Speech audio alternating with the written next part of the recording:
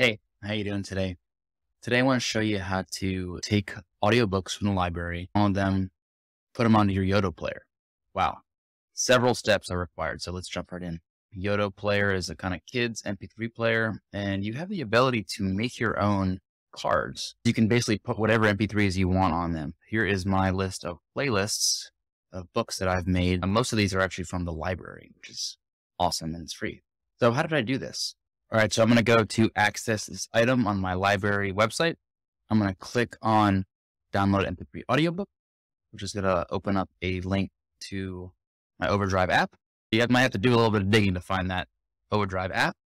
Now it's asking me where to download. You can see it has 5 different parts here. To download in 5 different MP3s, ranging from about 40 minutes to 80 minutes. Now this is way too long, so we're going to split these up into smaller tracks. You can see it's downloading here. Now I'm going to flip over to listen in browser, and I'm going to use this to grab the chapter names. I'm going to expand this a little bit, and I'm going to zoom out on my screen here and use Google Keep to extract the text from this. So I'm going to make a couple of screenshots here. And now I'm going to copy this, copy that into Google Keep, and I'm going to get the last couple of chapters here that I couldn't grab. Now, Google Keep has a really cool feature, which is grab image text. Basically, it grabs the text from pictures, and you can see it didn't actually come in perfectly. I need each one of these to be a different line. Okay, now this should be ready to go. I'm going to copy all this, and I have a spreadsheet set up. And the spreadsheet is basically going to convert this into a file type that I can use to create labels for another audio software.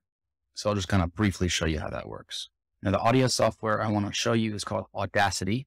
I'm going to go to that folder where I downloaded those MP3s, and I'm going to just copy these in, all 5 of them, into my Audacity file.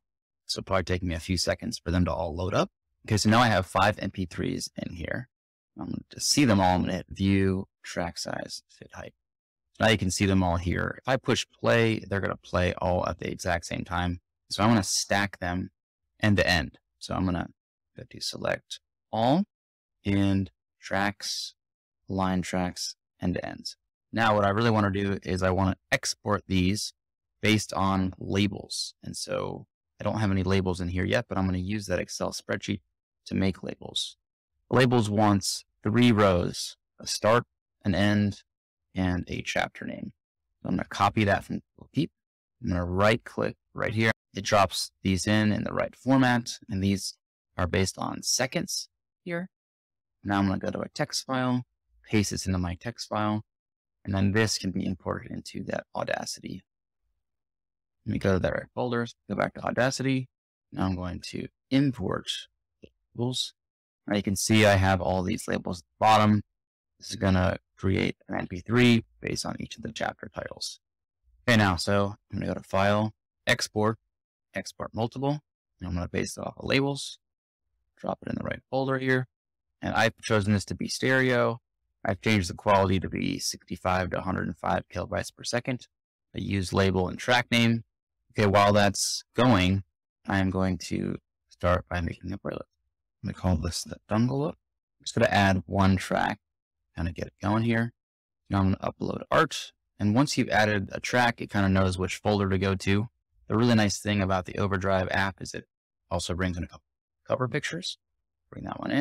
And I really like to make the pixels. So I'm going to go to my icons here, upload icon, and I'm going to right click on this, but edit. I'm going to actually make this a little bit cooler. So I'm going to make a screenshot, remove that right there. And now I'm going to I'll save this, call it Jungle Pixel. These out. And now I'm going to pick this, bring in that pixel that I just made. Apply to all tracks. There we go. Okay, you can see this has made 14 tracks instead of the 5 that I originally had. All my 14 tracks in here. I'll often double click on them to make sure they work. Perfect. This, now I'm going to add the rest of the audio. This track, 1 pixel, apply to all tracks. Okay, now that that's done, I can just create a playlist. And now I could go onto my app, find the playlist, link it to make your own card, and there it goes. Now, if you want to go next level to make some awesome little sticker labels, which I have maybe gotten a little bit into, you can print them out. I would highly recommend buying this printable vinyl sticker paper that's waterproof.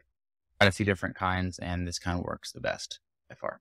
All right, hope everyone has fun getting their Yoto players up to date with some audiobooks, and I hope you have a great one.